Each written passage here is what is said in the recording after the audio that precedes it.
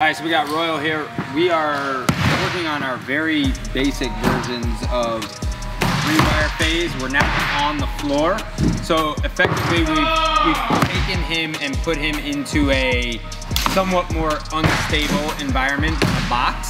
And we're trying to get him to focus on keeping his pelvis in a very stable slot so that the torso can use it as a launch pad to create some energy here. So let's see. Drive down and okay, not bad, let's try it again. Even more stable. Better, good job. Again, one more. Keep it stable, push through it. Good, nice job.